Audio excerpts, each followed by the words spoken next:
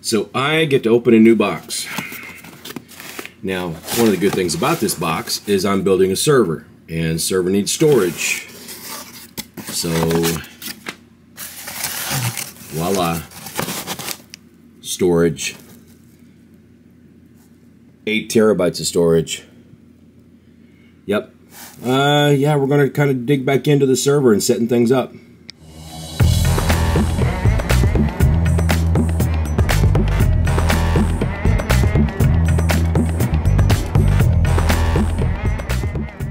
Now, obviously, we're not going to do a tutorial on this. I don't know enough about this to try to walk somebody through this process.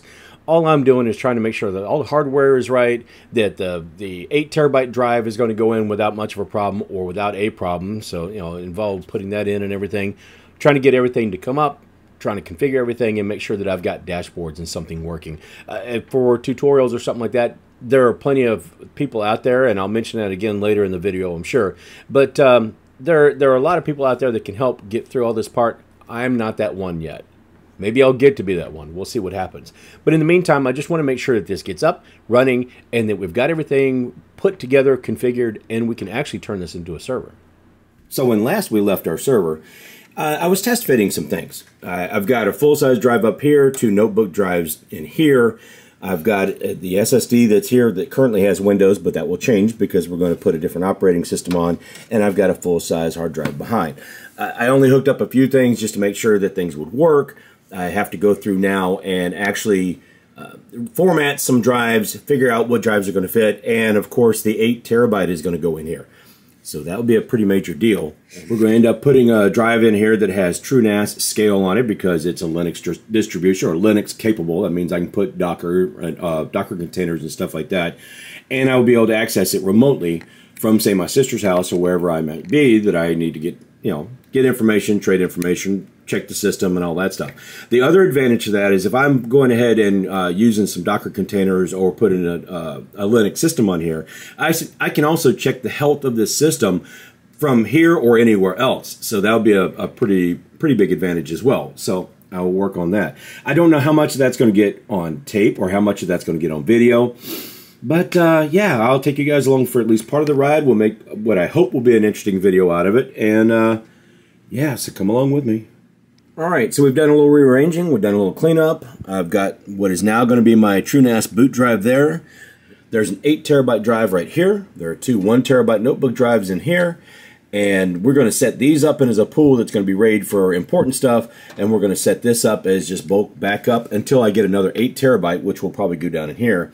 And then I will be able to do some other backup and put those in RAID as well. Cleaned everything up a little bit, took some cables that didn't need to be in there out. I will eventually go ahead and swap this out too. It doesn't need a GPU, or it doesn't need any kind of powerful GPU at all. But right now I put it in there so I can go ahead and configure everything. We'll take everything out soon. But for the time being, yeah, let's see if we can't get TrueNas installed on here. So at this point I've gone ahead and put the ISO of TrueNas scale onto this thumb drive. Got everything set up. I've got everything installed. Everything's nice, neat, and tidy in there. And it's time to go ahead and install TrueNas onto the server.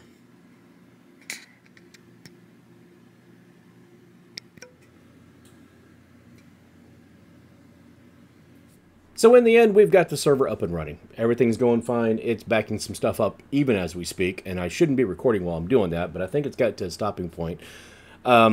Works pretty easily. I am still trying to implement a few things, some of the containers and everything that this version of it brags about being able to do easily. Part of it was easy, part of it has not been. We'll get there, we'll figure it out. I've been able to start backing up some of the files from IM4, my editing rig, namely old raw video files from earlier years when YouTube video stuff. So I know that's working. It's also accessible from other computers, so I know that that part is working. So in that, we're successful. I'm able to monitor a bunch of stuff by the dashboard. The setup hasn't been too difficult. A little bit of a learning curve. I'm sure there's going to be more, but there is a great resource of people out there that a lot of people are using this. There's a Reddit, there's YouTube videos, there's a website, there's a community that regularly posts things to those sites and to those forums. That there's a ton of information and knowledge, and it's completely open source. So is it the ideal solution for right now? I don't know. It might be. It's better than me just drag and dropping a file folder. What I would like to eventually get to is to auto backup some things, and I'm sure there's got to be a container on there somewhere that will do an auto backup of some files for me. I just haven't found it yet, but I will.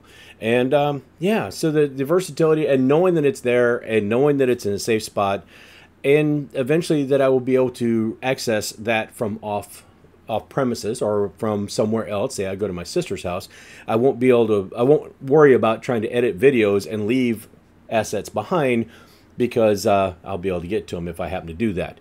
Should be a pretty good working solution. Anyway, thanks for going along with the ride. I know this has been kind of weird and convoluted. I've been threatening to do this for a while.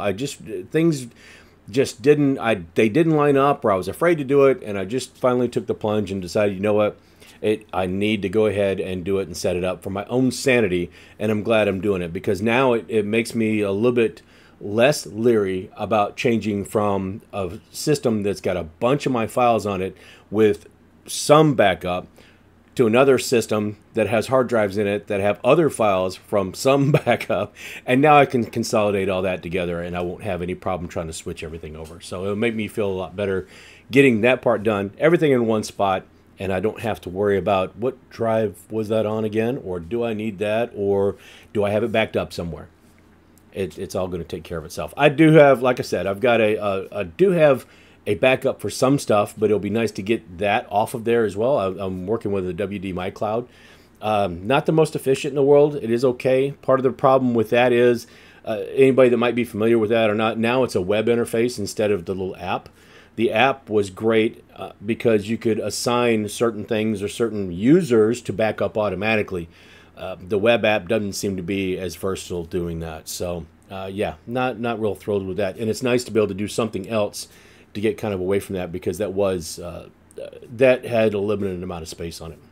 In any case, we've got that taken care of. We're moving away from it, and I can finally get that monkey off my back. I can feel better about having a good, workable solution that I feel good about, that I don't have to worry if I'm going to lose data or files due to stupidity, random acts of Mother Nature, or whatever the case may be, that I'll be protected in pretty good shape. So, yeah.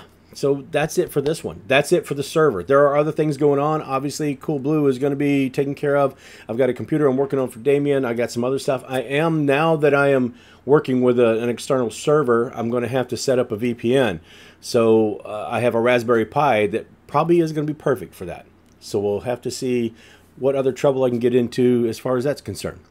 So if you're not already subscribed, you're interested in any of that, please do go ahead and subscribe. Trying to make it to 1,000 by the end of the year. I think that's a doable goal with you guys' help. If you found the video helpful at all, or interesting, or have more questions than you started with, or whatever the deal is, or maybe even thinking about doing a home server yourself, hit the like button. And if not, I understand completely. I totally get it.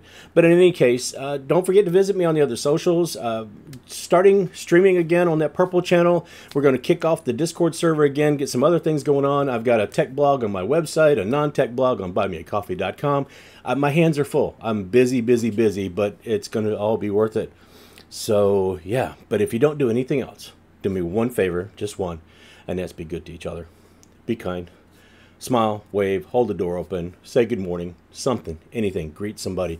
That one kind gesture you do might make somebody's entire day. You just never know.